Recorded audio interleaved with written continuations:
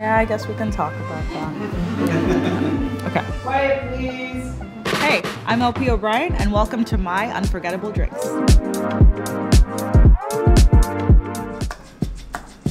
All right, so we have the everything but the alley cat. If you've watched Drink Masters, this was the first cocktail made that really honestly came very naturally, inspired by bodegas in the Bronx. Bodega is a watering hole. It is the place that you go buy your detergent to do laundry, to get changed, to buy an empanada or bacon, egg, and cheese.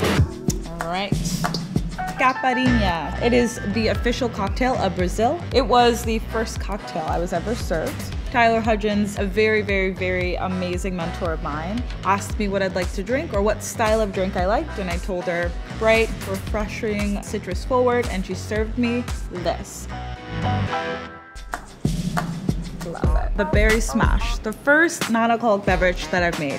Today I use cedars. This is a non-alcoholic spirit that has botanicals of gin, and there are a ton of different options for flavor profiles. It really allowed me to start my interest in that non-alcoholic space, so I hope that this provides you with a bit of inspiration to incorporate it in your Rolodex as well.